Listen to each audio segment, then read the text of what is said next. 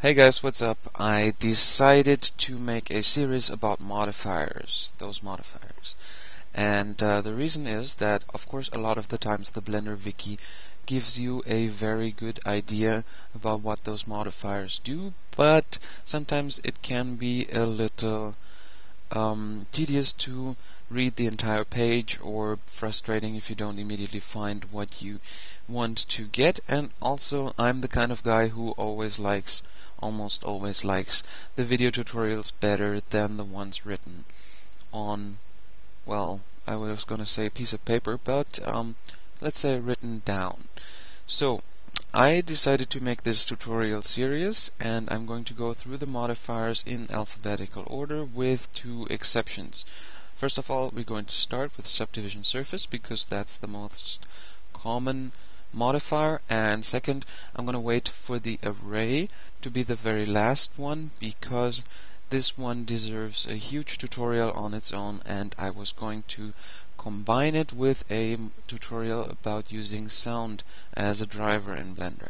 So the first one will be about subdivision surface, and then we're going to start from the B down to the U. Alright, if you're interested in that, just continue clicking through the list. I'm going to add one tutorial each day until we're through with all the different modifiers. And to get you a little bit more excited, I think the array and the mirror is of course very important, but it's fairly self-explanatory. The screw modifier and the solidify modifiers are sort of my favorite from this list, but we'll also go through this list as well. But the simulations are very complicated, and I think they deserve their own tutorials.